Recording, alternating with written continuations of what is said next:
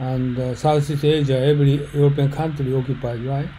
So Japanese, they want to get something. But Well, yeah, unfortunately, Japanese is not white people. That's the reason why European people, American people feel hostility against Japanese.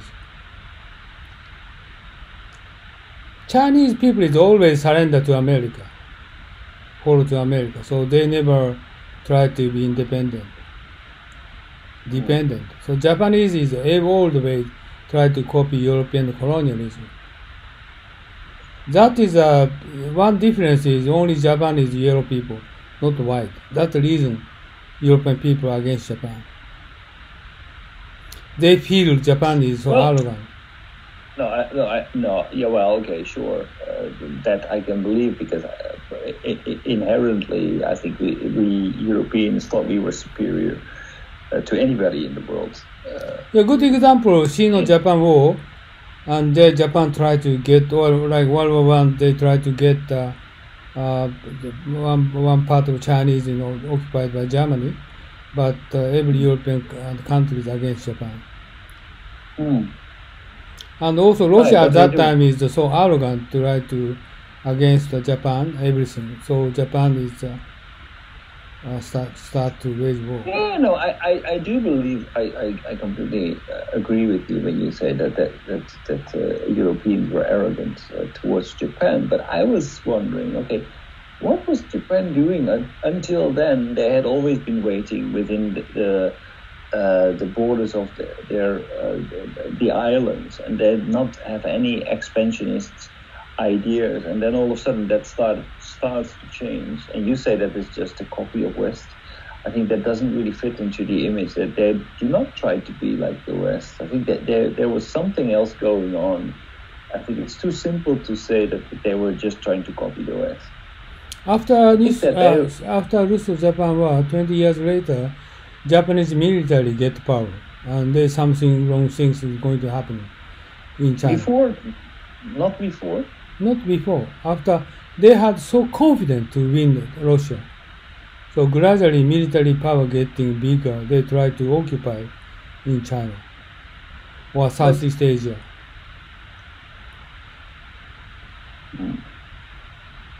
Well, what I'm made to believe here is that maybe. And one big mistake is still Japan is sticking to colonialism. They want to occupy China. This is wrong. Japanese cannot occupy China. Country is so huge. But why? Why did they try to do it? That's really, it doesn't fit into the picture of thousands. Oh, this is typical Japanese, characteristics. You should understand. Why they try to expand their territory? Still, I don't understand. Why? Okay, why they going to invade China? I don't understand. Why? Why going to occupy Shanghai? Why they going to Nanjing, going to south, down to south? I do not understand. What they want to do?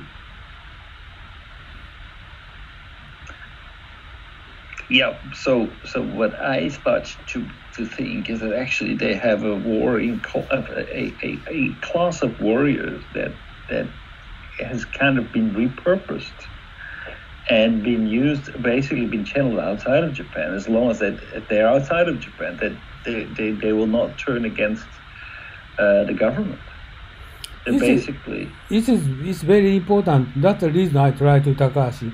He should study the Great Asian War, what Japanese military did. Why they mistaken? Why they did mistake? But I tell you one strange image for Pearl Harbor. Okay, 1941, the beginning of the year. At that time, they don't have any plan for attacking Pearl Harbor. Suddenly came out the plan, and 6 months later they attacked. How come? It's ridiculous. It's ridiculous. At that time, American 80% of population they against war, right? So as soon as they attacked Pearl Harbor, they turned different way around. American population agreed to start war. This is everybody understand. This is obvious. But how come Japanese they attacked Pearl Harbor? This is crazy. Put this in a modern perspective. Kirin has been thinking about expanding overseas for years. They have been saying, okay, we're not going to do it, we're not going to do it, we're not going to do it, we're not going to do it. And all of a sudden they bought the second largest beer brewery in the south. Same. In Brazil. And bang, they almost lost all of their reserves and went. I agree with you. How come? They never thinking about attacking Pearl Harbor. All Japanese population, they understand Japanese cannot win against America. Yeah, but actually, what did they put up as there is an official reason for it. If they are going to not attacking Pearl Harbor, America will not wage war against Japan. I think it had to do with the reason that actually Japan wanted to clear the Pacific Ocean for resources because otherwise they had to give up their interests in East Asia, because there would be no way they could get resources. Yeah, so just simply in the mind, in the narratives. Yeah. But is that really the reason, or is that just an excuse? No, Japanese need oil. Just only simply going down to south, occupy Indonesia. Yeah, but not wage war. Not need to wage war against America. Yeah, but actually, when you think about it, then by drawing the U.S. into the war, they would achieve exactly the opposite. As long as the U.S. is not involved in this war, they had a reasonable chance to actually go down. So they actually achieved the opposite. Why? I don't know why. This is also the same question.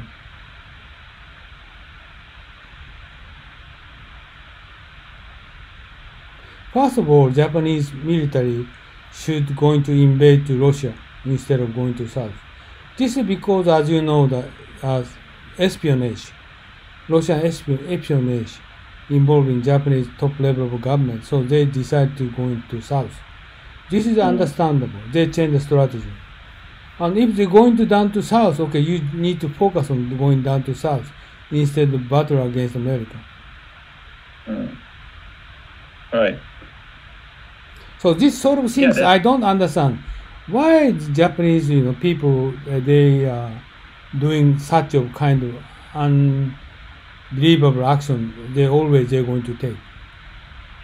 Actually, I do have a video about that, I think, somewhere later on in the deck. But I at the moment I don't remember. It was a very far-fetched reason that I remember. I thought that can't be the real reason. It can't be the real reason why they did it. This video tries to explain it, why they drew the United States into this war. But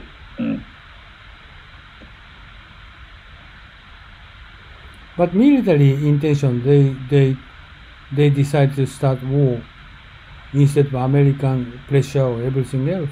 If they don't start... Right, the military play a very important role. So again, that points me into the direction. Are these the traditional samurai that are trying to regain their importance within Japanese society? It's in history, in the future, also we're going to have long decision making, like kind of such big decision. This similar thing will happen, or for business, for government, for foreign affairs, everything.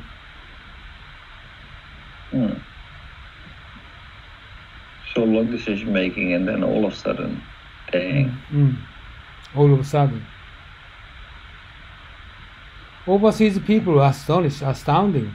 Why Japanese taking kind of action? Nobody understands. This kind of things actually happened. Why they do?